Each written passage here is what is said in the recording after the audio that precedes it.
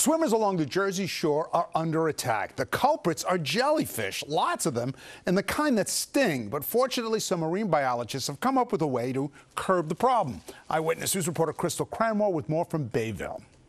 Cleaning up Barnegat Bay has taken on a new meaning in recent years. If the tail of the stinging jellyfish goes across your face, you feel it. You go numb. It's really irritating.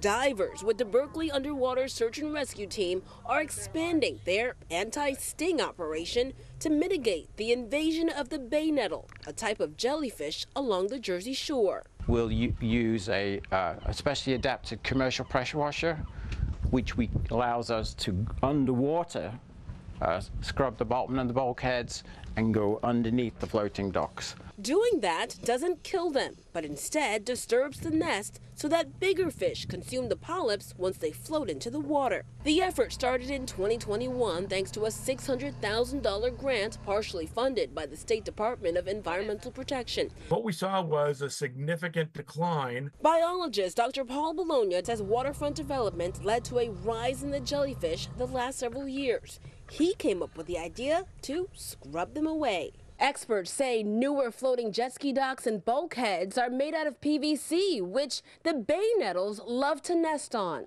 When their numbers go up, we ought to expect, and we've seen globally, that fisheries declines happen sometimes. The other is lack of ability to enjoy the water. The volunteer dive team is now free to clean up other waterways in the area. A couple of my grandkids have gotten stung, so yeah, they could be a nuisance. The dive team says donating will help speed the process along. Cranmore, Channel 7 Eyewitness News.